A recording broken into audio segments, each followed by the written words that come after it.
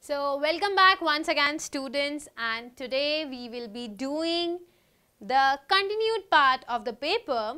So as per you remember, right, in my last video I have been discussing about section C. So we discussed all the 10-11 questions which were corresponding to section C. So now we will be doing both the two sections D and E continuously all together in one go. So since section number D is just one single question, and which is question number 23. So let me directly move on to this particular question. Okay. So this question is, kind of value based. It's an open-ended question. So what you think, I want you to tell everything that you know about that particular thing in the paper. Okay. So let me just read out the question for you. And the question says that the chelating ligands form a cyclic structure on their coordination to the metal ion. You know, right, what are chelates? So chelates are, these are the ligands which have like more than one binding site or more than two binding sites. For example, if this is the pen there in my hand, right, and I have to pick up the pen, I cannot pick it up with one particular finger. I need to bring two fingers and then I have to, so I am chelating the pen and taking it up, right. So two of the portions I am using in order to pick it up. And if I use the complete all the fingers, so this is more strongly I can grip the metal ion, right. So here according to the question it says that the chelating ligands form a kind of cyclic structure on their coordination to the metal ion, and EDTA is one such ligand. The use of such reactions involving chelation are being widely used in the chelation therapy. Now the question is, you need to answer the following questions, and the very first question is, what is the full form of EDTA and what is its denticity? So you know, right, EDTA is nothing but ethylene diamine tetra acetic acid or tetraacetate, right. So it is ethylene diamine tetraacetic acid.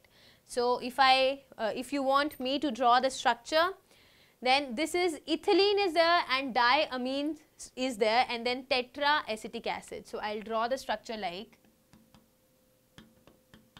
so this was ethylene. Now I want to draw diamine ethylene. So which will be CH2 and then we have one N.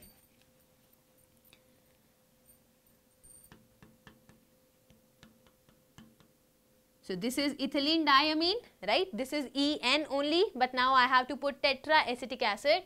So 4 acetic acids are there, CH2N. This is, so CH3COOH, so this is CH2COOH, CH2COOH. Similarly here, CH2COOH and CH2COOH, right. So since it has to act as a chelating ligand, so let us say, so all the H are being lost. So we are forming tetraacetate. Instead of tetraacetic acid, I am forming a tetraacetate ion. So when I will be forming tetraacetate, then even a negative will come here and another negative will come here. So now you can count how many chelating sites will be there available. So this is 1, this is 2, this is 3, this is 4. Now this nitrogen is there which will act as a 5th chelating site, and I have done something wrong. Let me just rewrite the structure. So 1N has to be here and then CH2. So this mistake I have been doing all the time. So how many are there? So 5th and then 1 is 6. So 6 chelating sites are there. So the denticity will be 6, or you can also call it to be hexadentate.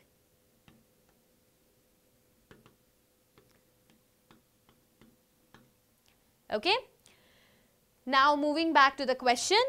So further the question says, as a student of chemistry, what do you understand by the term chelation therapy? So, since you would have come across this word chelation therapy, even in the question I have written here that these chelating agents are very widely used in chelation therapy.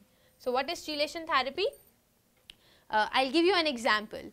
Suppose there is some heavy metal which is present in my body. So, there is some heavy metal poisoning which has occurred in my body, maybe because of lead, maybe because of mercury, and I want to take it out, right. So, what I'll do, I'll put in some chelating agents. For example, one very common chelating agent that you will be putting into the body in medical field is BAL, right. So, you put it into the body and it will capture, it will form a chelate, it will form a ring like structure around the central metal ion, may it be mercury, may it be lead, and it can be, or arsenic poisoning is also treated with BAL and it can be taken away. Okay. So, this is what is chelation therapy when you will be introducing a chelate using the medical stream, right. So, using the medical sciences when you will be introducing a chelate into the body so as to capture a heavy metal which can be extracted out of the body. So, the complete science according to that will be known as chelation therapy, okay. And the example we have done is BAL is used for treatment of arsenic poisoning.